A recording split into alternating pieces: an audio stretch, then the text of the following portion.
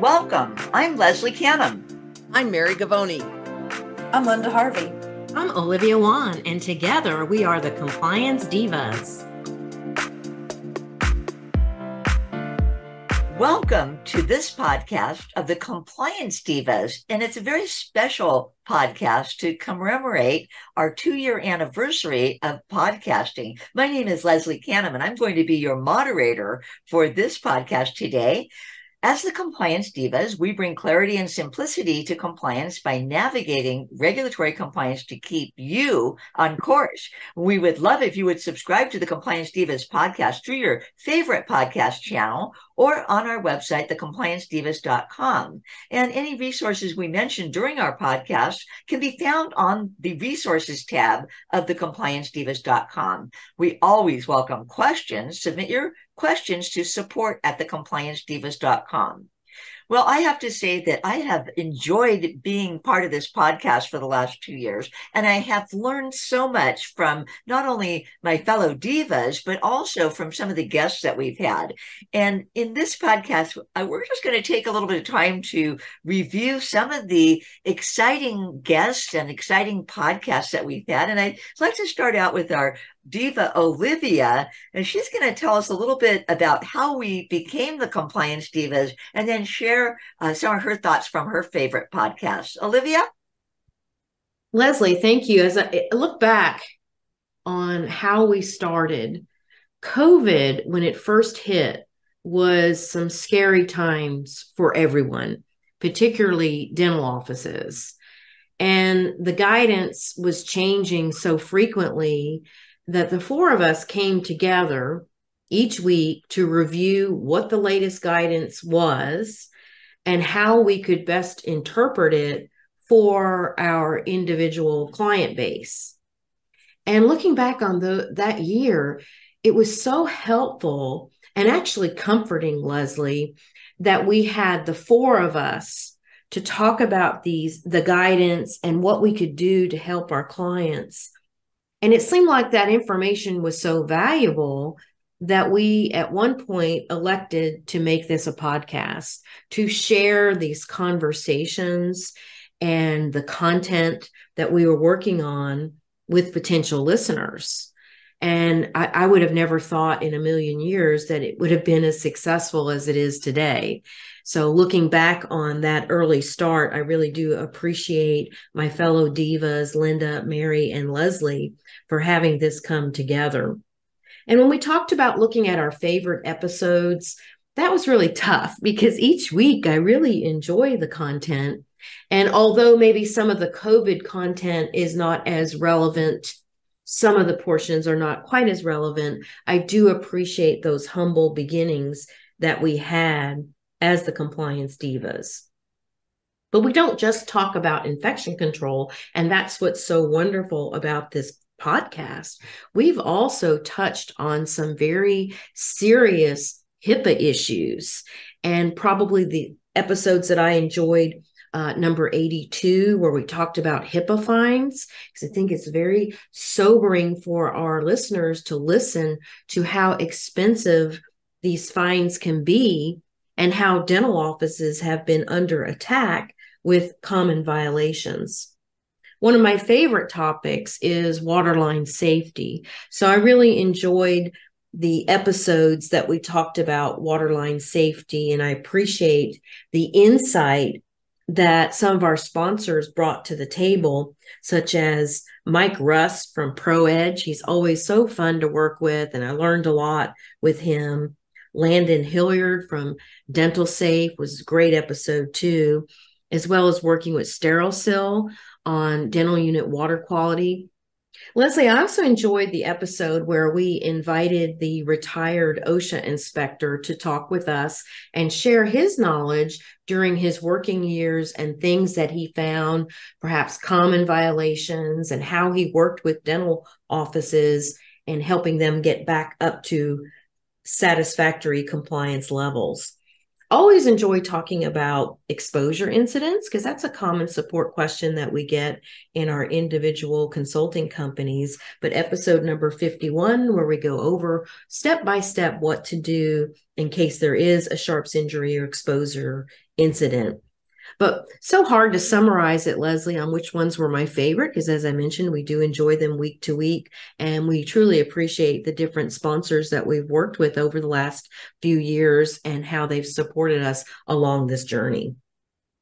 Olivia, that was great to take a little walk back along memory lane to learn about how we became the Compliance Divas. And it's true, we really did lend a lifeline to each one to the other to make sure we had reliable resources that could be counted on by our clients and audiences. Linda, will you share with us some of your favorite episodes? Sure, Leslie. First, I'd like to echo some of yours and Olivia's sentiments about when we formed the Divas, it was very comforting to have one another to talk to and talk it out loud and look at the pros and cons, and each one of us searching different research and have that lifeline. So my hope is now that the Compliance Divas podcast will provide that level of comfort and security and extra knowledge and just a lifeline for many of our listeners who are looking for more information, and they can fit it in a simple, easy format in the car or wherever they are or at lunch, and just enjoy what we share, because we just really value that opportunity to have that time with them. Well, some of my top podcasts, and like you said, Olivia, they're so hard to choose because there's all of them we just enjoyed all of them. And we had some terrific sponsors that we're grateful for. We had a lot of great guests. So I think one of my early podcasts was episode number 36 with Michelle Lee, the executive director of OSAP, the Organization for Safety, Asepsis, and Prevention. And OSAP is one of dentistry's best kept secrets still, despite the fact they've been in existence since the 1980s. And it's a great membership group that for those of you listening to the podcast today, and you're not yet a member, please join OSAP, osap.org, or get your office to sign up. It's a great addition to all the information that we provide here in the podcast. And OSAP has 2 meetings every year. They have their annual boot camp in January, usually around the Atlanta area. And then their annual meeting is in June, and it moves from location to location. So stay up with that. So following that, another early episode that I really enjoyed was episode number 31. I'm just a geek on HIPAA and security as well as infection control. So I really enjoyed having both Amy Wood and Debbie Carr, who are credentialed security experts, come and talk to us about some of the real issues that doctors and their teams face when it comes to protecting their patient data. Doesn't matter whether it's a private practice or someone has multiple offices or it's a large DSO organization. And as we just saw recently, one of the large DSO organizations had a big security issue. So it happens at all levels of business throughout our society.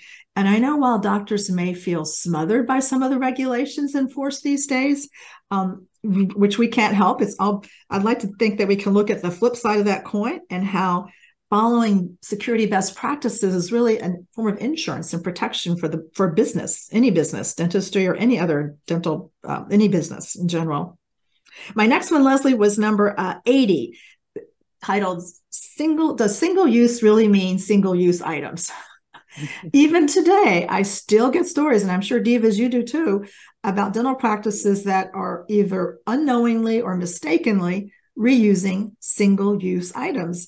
And that's a clear violation of the standard of care and most likely their Dental Practice Act as well. So I know since COVID, costs have gone up for supplies, but we really have to be mindful of doing right things for our patients and just providing the best care with using things like single-use items properly. And then lastly, Leslie, I'd like to wrap up with number 59. That was onboarding new team members.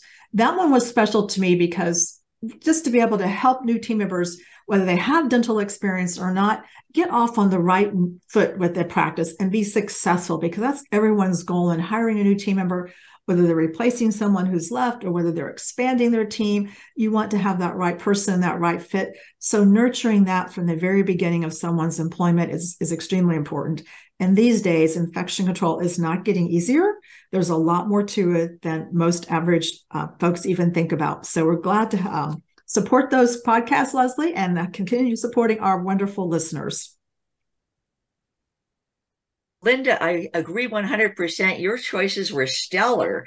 I had a few of my own that I felt were just outstanding podcasts. And one was outside the realm of infection control.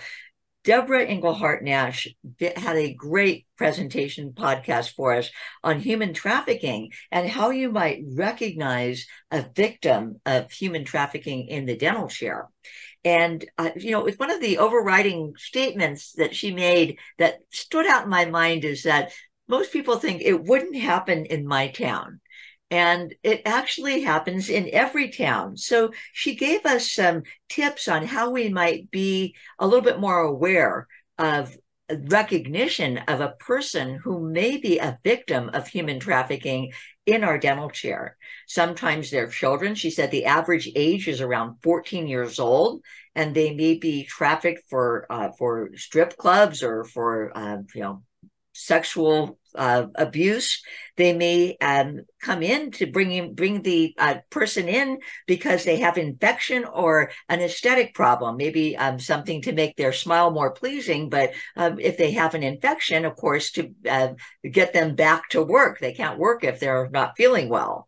She gave us some tips on what to look for, bruises, and whether there might be resistance to eye contact or nervousness, or if they're brought in by someone who looks like a benevolent aunt who wants to answer all the questions. And so there's little things that we can look for, and that helped raise my awareness on human trafficking. We have some great resources on episode 50, what dentistry needs to know about human trafficking, as well as the 800 number to help you with a little bit more of what to look for. And I think one thing that we asked during that podcast was, is there a checklist? What should we be looking for? And she really gave us a whole list of things, but then gave us some hotlines where we may be able to call and get more information on how we could better educate ourselves to be more prepared for that.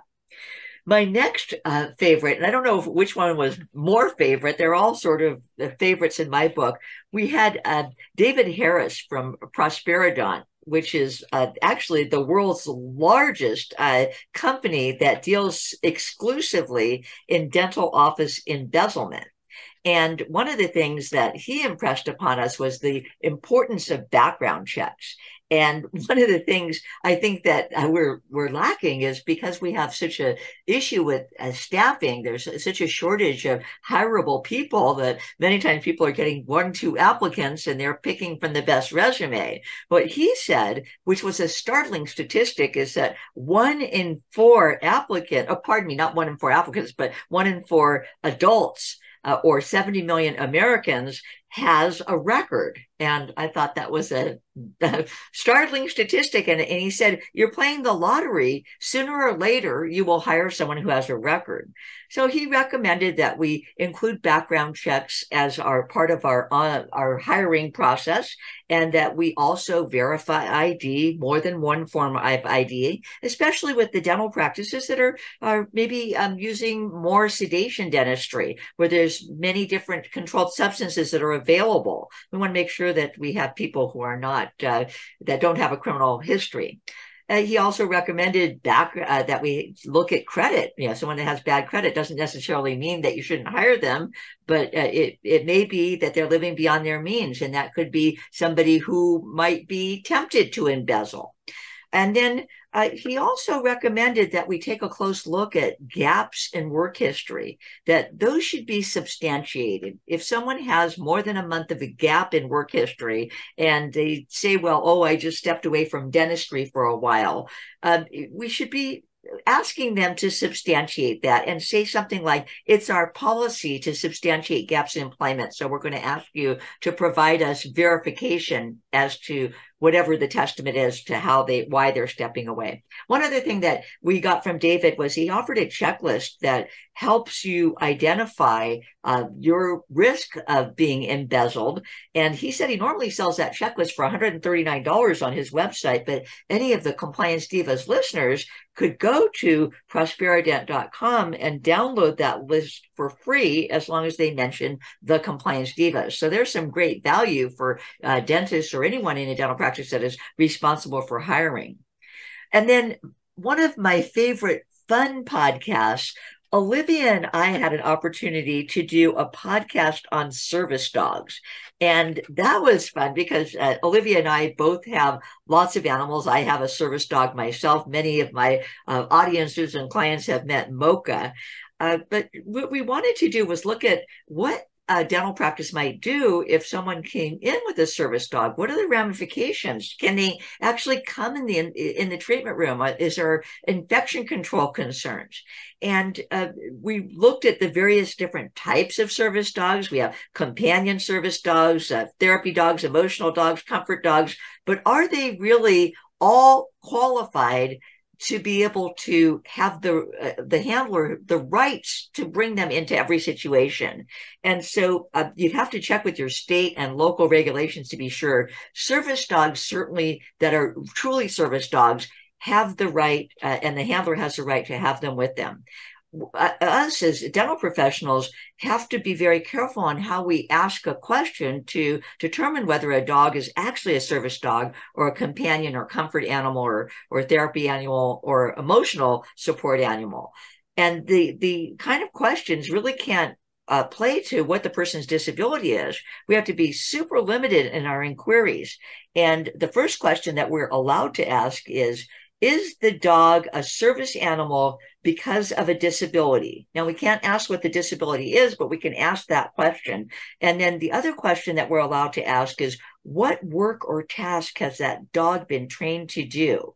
And so with those two questions, we can determine if we have a bona fide service dog, and they cannot be restricted for any reason for accompanying the person that they are in service to.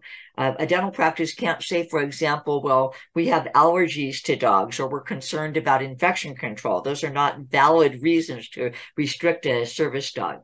Now, we want to make sure our listeners are well aware that ADA, Americans with Disabilities, is going to be the agency that individuals would go to if they wanted to complain, and there may be a violation that might be issued. Olivia had mentioned some kind of fun stories about some of the service or the animals that she has on her farm. She has mini horses, and she also has pigs. She explained to us that mini horses can actually be used as service animals and actually might be a better choice to someone who is in need of a service animal. Service dogs generally are very well trained and have a lifespan, especially with larger breeds, anywhere from 12 to maybe 14, 15, 16 years. And mini horses actually live a lot longer. She said 25 years to 40 years. So with all the training and expense that goes into a service animal, a mini horse might actually be a better choice for someone for being able to have longevity. And I thought that really the whole program that we presented was very, very helpful in the resources that were offered. And of course, those resources can be found for episode number 75, Service Dogs in the Dental Office, for anyone who wants to get a little bit more information. And then I think probably my favorite, or maybe my most impactful to me, podcast that we had provided was the role of the safety coordinator. And there's such a need for someone to be appointed into this position. But dental practices need to recognize that it does take extra time, and we need to provide that person with appropriate resources. Mary was quick to point out that OSHA says someone must be in charge and appointed as the OSHA coordinator. So if someone, let's say, leaves a practice, who is responsible for taking over and filling in that particular spot or role? If we don't have someone, we may be in violation with OSHA. She also shared with us a story that will kind of just, shook me to my toes, where someone who wasn't well trained in dentistry was assigned the role of the sterilization tech. And she was told about autoclave pouches and how there was a black line that would appear when sterilization had occurred. So there's a color change. And apparently she didn't understand that that was chemically treated black line. So in her role, without knowing specifically how to perform infection control properly, she put a black line with a marking pen across sterilization pouches to indicate that they had been sterilized, but they hadn't been. But she said she was trained to demonstrate that the work was done when there was a black line across the autoclave bag. So there were many different things that we discussed, but sterilization is a critical job, and a person that serves that role must understand what they're doing. Without a background in dentistry, the Compliance Divas provided some excellent resources, and one of those resources is the OSAP, the Organization for Safety, Asepsis, and Prevention, and then there's also some fabulous resources on the CDC website, as well as a certificate that one can earn to become certified in dental infection prevention and control. So the links to all of that information is available on the Compliance Divas website. And that's, again, another thing, a favorite thing about my podcast is that or our podcast, I guess I should say, is that we give such valuable information that you can simply click on and download. Now, Mary, you wanted to share some information with us. Can I go ahead and call upon you? Absolutely, Leslie. And I can't believe that we are going to be starting our third year of this podcast. It seems in some ways like it was yesterday that we started. And in other ways, it seems like the COVID pandemic, which sort of birthed this podcast, is a previous life, and one we kind of want to forget about, I think, in some cases. I had a hard time picking out what were my favorite podcast episodes because they're all my favorites. I think that what we do to decide on topics and research those topics and bring those resources to everyone is such a, I believe, a valuable tool that we bring to our listeners.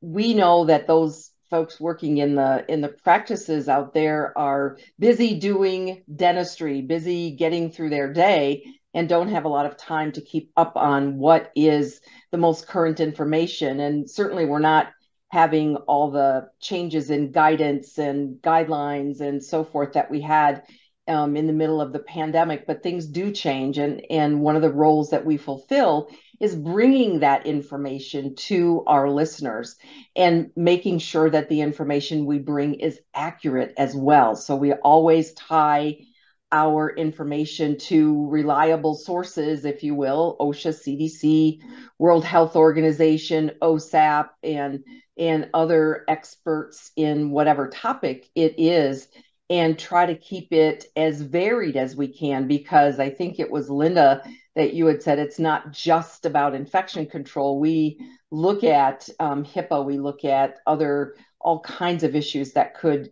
affect a dental practice that could have some regulatory effect or some regulatory influence. So I think that what we do is try to be the most valuable resource out there for our listeners. And I'm just really proud of what we've done and how far we've come in providing these podcasts. And I look forward to the next 3 years of our collaboration together. So thank you to my fellow divas for all the hard work that you do and bring these wonderful episodes to our listeners. Mary, thank you very much. And that really caps it off nicely. This certainly is a labor of love, and it is a resource bank. When I lecture around the country, I tell my audiences that I can't spend a half an hour talking to you about exposure incidents, but you can go to the Compliance Divas website and there's a great podcast on that, or the importance of background checks, or any of the other topics that we talked about. And it would not be possible for us to do this on love alone. We do have some sponsors that support our podcast, and I'd like to do a quick shout out. Our inaugural sponsor was Stericyl. We've also had Air Techniques, Health First, WasteWise, Dentist Safe, Man and Machine, Somatex. And then our sustaining sponsor, Hugh Freedy, has been very instrumental in helping us stay on top of being able to continue to provide you with this great information. So what we'd like to do is thank all of our listeners for listening to our podcast. And please do us this one favor for our anniversary. If you would just share this Compliance Divas podcast resource with your colleagues and ask them to download just one. I bet, it's like eating a potato chip. You just can't eat one. If you listen to one, you're going to want to listen to more. So with that, in closing, we bring clarity and simplicity to compliance by navigating regulatory compliance to keep you on course. And please submit your questions to support@thecompliancedivas.com and look to those fabulous resources that Mary mentioned that we put together to give you reliable and accurate information that you can print out and use in your own dental practice to help you excel when it comes to providing safe dental care to your patients. Thank you for joining us.